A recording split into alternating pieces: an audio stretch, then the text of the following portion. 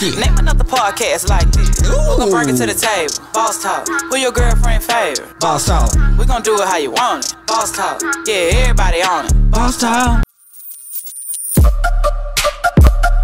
Yeah, we on Boss Talk 101.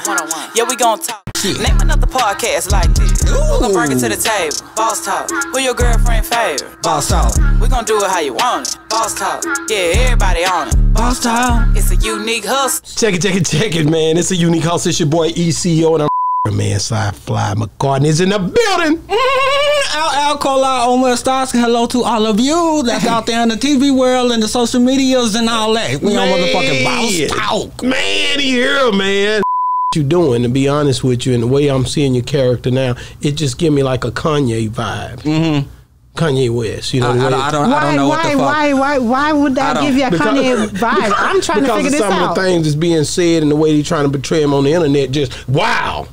I don't know what the fuck you if you're talking about as far as him not giving a fuck what people think, then yes. All the rest of that other shit, that's him. I brought it in like that to say, man, I want to ask you about just how you feel about what's going on with him being he's from Chicago. That's how I hit y'all. Indeed. I mean, you're talking about the things he's saying about the Jews, or not just just everything? not everything. Hell, Kanye don't just talk about Jews. Kanye do a lot. You know what I'm saying? So give me your spiel on what your homeboy doing, you know. Your homeboy. I mean, where he from his home. Indeed, you know, I don't elaborate too much on another motherfucker's business. Yeah, but you know what I'm saying? And I don't get caught up in internet gossip and all that either, you know. Now, I'll pray that, you know, he gets better and, you know, and he rises above all the controversy that he's going through. But for me, you know, like, damn, it just see me hurt. I mean, I'm just hurt to see a motherfucker go through the bullshit he going through. Cause it's like, nigga, you got the bag.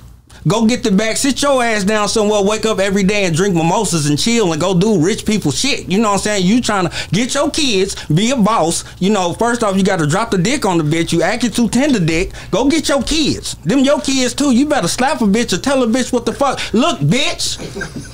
You know, that's what you get. Put your foot down. Damn about you arguing. You want that man in prison, don't you? Who? No, you he ain't going to prison. You ain't got to go to prison. Did he slap her? I ain't say slap her. If you have to, but you know, just let her know. Like, I ain't finna do all the social media bullshit. I got the bag. I'm going to Wyoming. Me and my kids going to twin on some big wheels. You take your ass over there with that.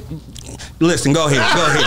No, because the other night we was watching. I had Color Purple up, and you remember when Whoopi told her you need to told Harper to beat her.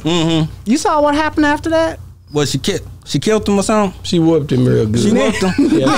I mean, but see, it's all about the different ways of pimping. You know what I'm saying? Because I ain't just being all aggressive and going gorilla beating a bitch. It's just I need you to understand.